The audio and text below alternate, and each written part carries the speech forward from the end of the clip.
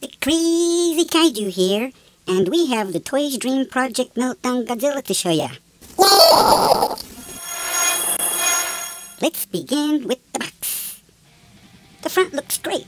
As you can see, it's a 2005 10th Anniversary Limited Edition, promoting Final Wars on DVD. Nice window display for Mr. Goji.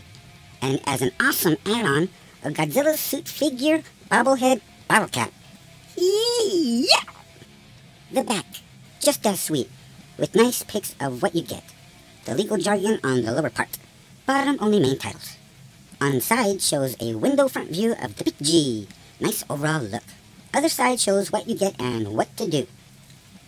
Go! Top looks nice. Shows Godzilla has a tag. And again, the bobblehead workings. Now it's time for the little guy. Nice setup. Ooh, a tail attachment. Well, technically he would be this guy. Under bottle cap, more accessories. I'll shut my hole so we can enjoy this montage.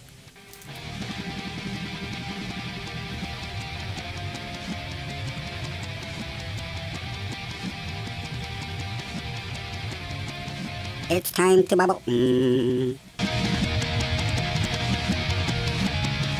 Now for the main Meltdown monster guy. Yeah!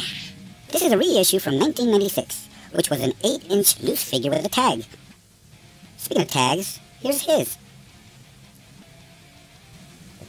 This figure is a translucent soft vinyl, mostly painted in the center area of Godzilla, leaving like his tail, feet, arms, and face in a translucent mood.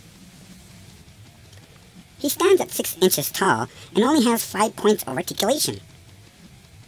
And now for his close-up detailed color montage. Ah!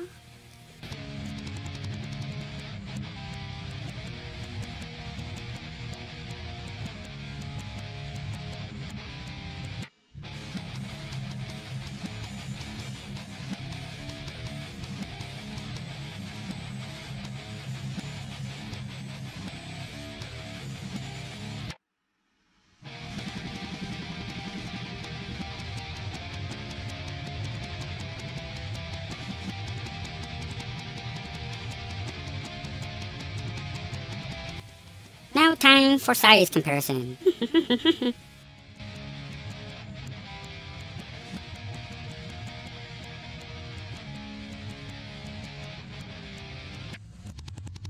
Overall, a great addition to our collection.